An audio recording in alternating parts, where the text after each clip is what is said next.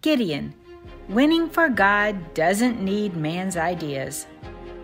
God's Spirit covered Gideon.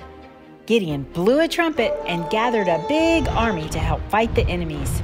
He gathered 32,000 people, enough to fill an entire city. When God looked at that big army, God said, Gideon, there are too many men in this army.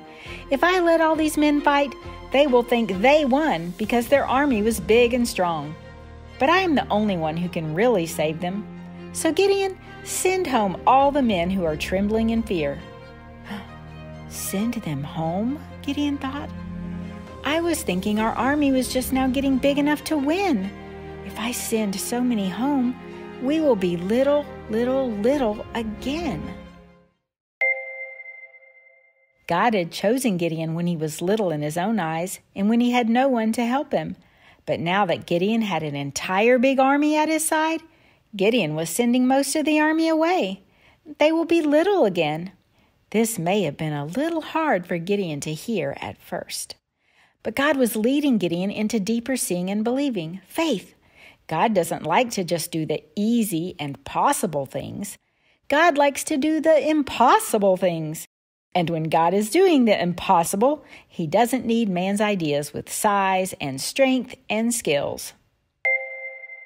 So walking away home went the feet of 22,000 men in Gideon's army. God looked at the army of men again and said, Gideon, there are still too many men here. If I let all these men fight, they will forget about me. They will think they saved themselves, even though I saved them. Gideon, take these men to the river to get a drink of water. Then I'll show you which ones to keep. Gideon led his men to the water. They were so thirsty. Most men got their faces close to the water for a drink, but a small number of the men scooped up the water in their hands. God said, Gideon, see the few men who scooped up the water with their hands? Take only those men with you, and send everyone else home. So walking away home went the feet of all those men. Now Gideon only had 300 men with him. That was not very many men to fight a battle against the enemy's big army. But God said, good. Now my army is just the right size. The men who were sent home gave their supplies and trumpets to the men who stayed. That night, the men found the enemies in a valley. There were so many enemies.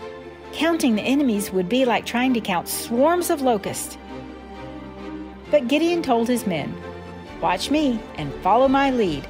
Do exactly as I do. When I blow my trumpet, then from all around the camp, you blow yours and shout, for the Lord and for Gideon. Do adults ever tell you to watch them or follow their lead?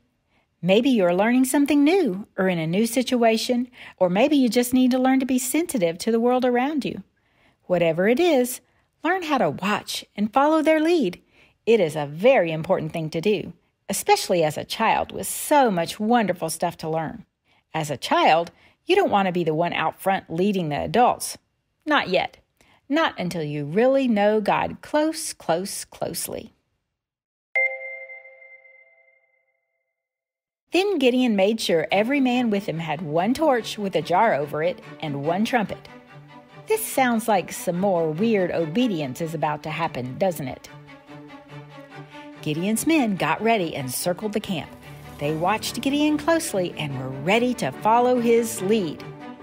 When everything was ready, Gideon blew his trumpet and smashed his jar.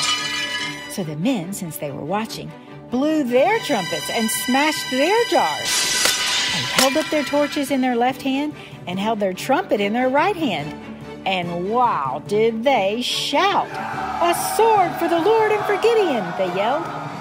When I imagine this, it makes me laugh because they didn't even have their swords out, just torches and trumpets and a whole lot of yelling.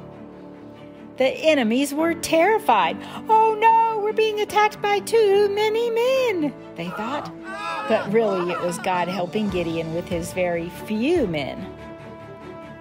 The enemies started fighting each other and ran away as fast as they could go. Gideon and his men chased the enemy far away. God's children were free from their enemies again. Gideon and the other men participated with God against the enemy, but God won the day. God had shown his children that he didn't need man's ideas about how to win, or their weapons, or their strength. But God did need a few men who would listen to his idea and do their part. May it be that way for us too. Amen. When we say amen, that is us saying, yes, God is with us and we agree to do the work that is our part to do. He'll be with us, but the work is ours, so be ready to do it.